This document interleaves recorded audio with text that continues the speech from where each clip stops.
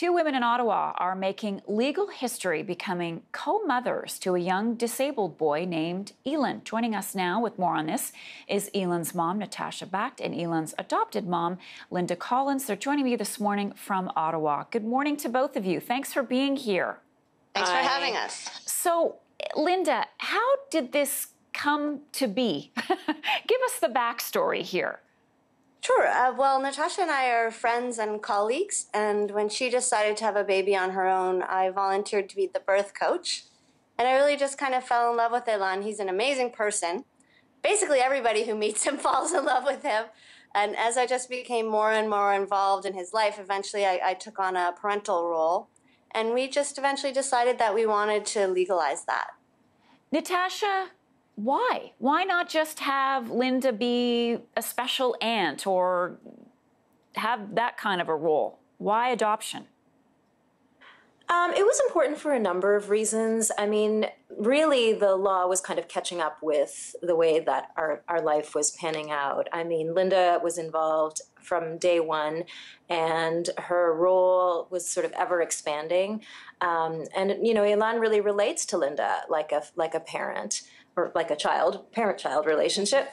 And, you know, as a parent, you're always sort of worrying about what will happen to your child if something happens to you.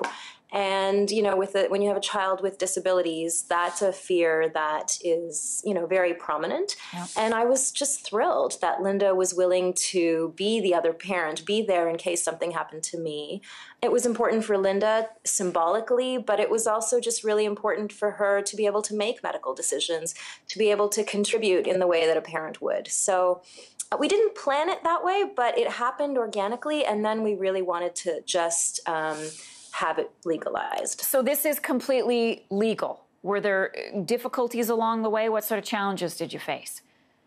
You know what, there weren't difficulties for us. We were lucky to get a judge who really took the appropriate approach, which is to always prioritize the best interests of the child.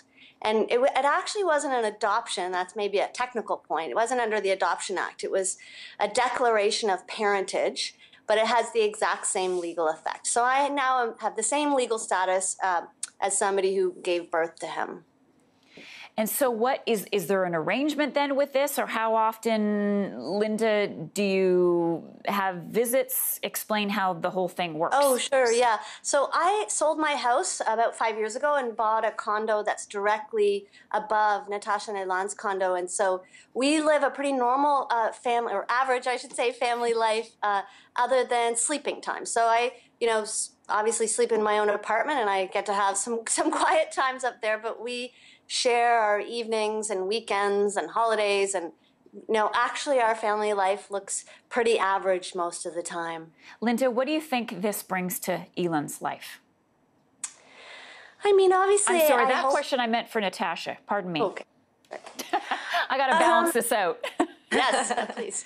You know, in many ways, the declaration of parentage itself probably means nothing to him. I mean, nothing's changed in our lives. We continue to have dinner together. You know, I continue to sleep with Elan. Lynda's downstairs in our apartment first thing in the morning. She does all his nighttime routines. So really nothing's changed day to day. But for the future, you know, things are a little more secure for him financially. You know, he's got two parents now who are responsible for him. So it makes a difference for his future. Day to day, it really doesn't make that much of a difference. We've been really fortunate that Lynda's been involved and a loving parent for many years now. Well, it's a really lovely story. I mean, Elan is so lucky to be adopted and to have two wonderful mothers. It's a really beautiful story. I'm glad you were able to talk to us today. Natasha Bakht, Lynda Collins, thanks for your time. Thanks for having us. All the best. You too.